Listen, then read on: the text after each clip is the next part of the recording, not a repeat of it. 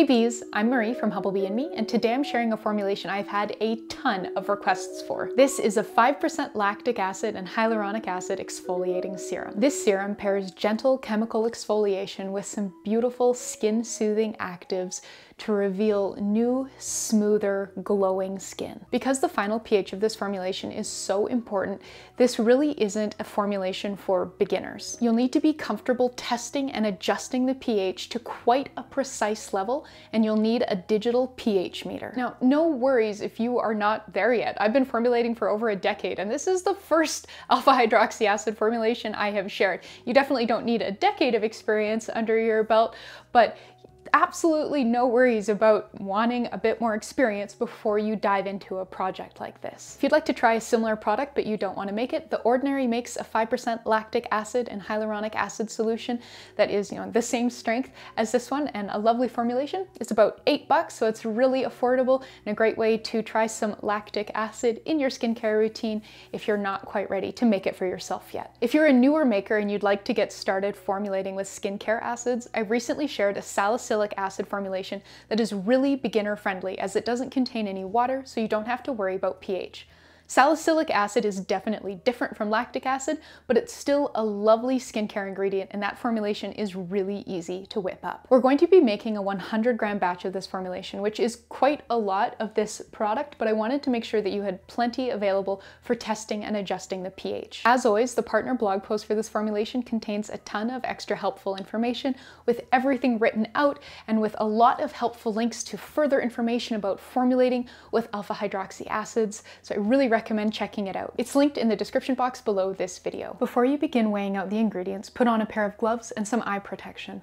The lactic acid ingredient we are working with today is very acidic, and we don't want to risk it coming into contact with our skin or our eyeballs. The first ingredient we'll weigh out is the lactic acid. You'll need 5.55 grams of a 90% lactic acid solution. If your lactic acid is a different strength, and check with your supplier to see what you've got, you'll need to use a different amount, adjusting the distilled water in the formulation as required. I've included the adjusted numbers for an 88% solution in the partner blog post, linked in the description box below. 20 grams of a 1% low molecular weight hyaluronic acid solution adds some really silky, luxurious, non-tacky, moisturizing goodness to the formulation. I've got an entire blog post and video on how to make this 1% solution from hyaluronic acid powder, and both are linked in the partner blog post. I've also done a Q&A post and video on hyaluronic acid that discusses substitutions and how much hyaluronic acid you should be using in your skincare products, so that's also linked in that partner blog post. You'll need 61.35 grams distilled water. This dilutes all of the actives in the formulation to safe levels and delivers some essential hydration. To boost hydration and preservative performance, we'll need 10 grams of Propanediol 1,3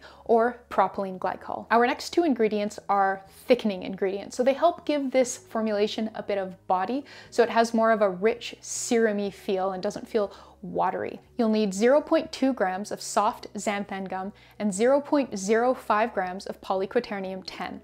If you don't have both of these ingredients, you can use all soft xanthan gum, though you want to use a bit more. You'll find full details in the partner blog post, along with a coupon code to save 20% at Formulator Sample Shop. The last two ingredients we'll weigh out right now are two skin-soothing actives to help counter any irritation the lactic acid could cause. You'll need 1 gram of panthenol, also known as vitamin B5, and 0.4 grams allantoin.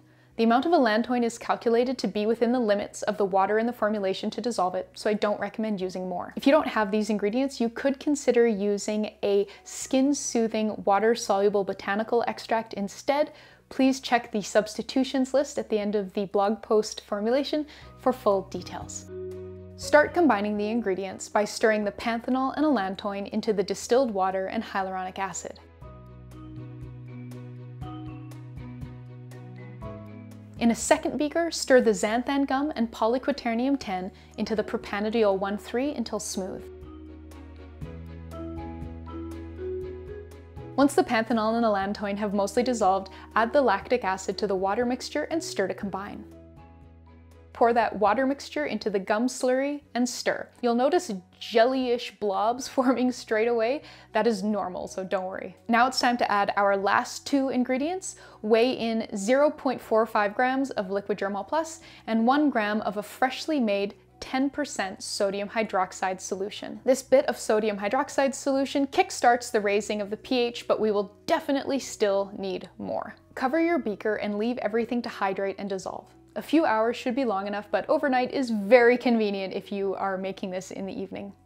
While we wait, let's chat about using this serum safely. If you're new to including alpha hydroxy acids in your skincare routine, please introduce this product slowly. I would start with using a few drops of this serum once a day, about 3 times a week, and work up from there to potentially daily use, paying attention to how your skin is reacting. Pay attention to your skin, looking for signs of irritation, and discontinue or reduce use if you notice that your face is unhappy. Do not use this serum on broken or otherwise compromised skin, and definitely keep it out of your eyes. I use this serum along with other watery, serum-y type products in my skincare routine, so after cleansing but before something like the salicylic acid anhydrous formulation or a face cream. Something else that's very important while you are using alpha hydroxy acid products is sunscreen use. Because lactic acid helps reveal new skin, using lactic acid makes your skin more sensitive to the sun. Therefore, it's very important to wear sunscreen every day when you're using lactic acid, and not just on the days you're using it, but every day while you're using it and for at least a week after you stop. If you live in North America and you find that the sunscreens you can buy are not awesome, they don't really make you love wearing sunscreen, I highly recommend checking out sunscreens from Japan. They're amazing. They're so much lighter, they're a lot more effective, and they are a true pleasure to wear. I've included some specific recommendations and links for even more recommendations in the partner blog post. Sunscreen is absolutely not a thing that you should be trying to make for yourself. I wrote an entire blog post about all the reasons why not, so that's also linked in the partner blog post. Please give it a read. Once our serum appears uniform and has noticeably thickened, give it a stir to check, it is time to test and adjust the pH. You'll probably think the mixture is a bit too thick, but don't worry, it'll thin out as we raise the pH. Check the pH by weighing 2 grams of the serum and 18 grams of distilled water into a small dish. Whisks to combine, this creates a 10% solution. Use your pH meter to check the pH of the solution, and you can learn more about the pH meter I have in the Humblebee and Me DIY Encyclopedia's equipment section. The pH of the serum will probably be around 2 to 2.5, and it needs to be as close to 3.8 as you can get it. So add small amounts of the 10% sodium hydroxide solution to the parent serum, stir and retest. Do this until the pH is in the 3.7 to 3.9 range. I've made a much more detailed video about testing and adjusting this formulation and this formulation in general as an exclusive video for my $10 and up patrons. If you'd like to check that out, please consider becoming a patron. Once the pH is where it needs to be, we can package it up. I'm using some 30 milliliter or 1 fluid ounce bottles fitted with orifice reducers that I purchased from Voyageur Soap and Candle. The thickeners in this serum make the serum just viscous enough that you can shake out a drop or 2 at a time from the orifice reducer. Other good packaging options would be a bottle with a treatment pump top or with a dropper cap. If you'd like to learn how to make a beginner-friendly salicylic acid formulation, click here. And if you would like to learn more about another skincare active I love, niacinamide, click here. Thanks so much for watching. Please subscribe and I'll see you next time. Bye.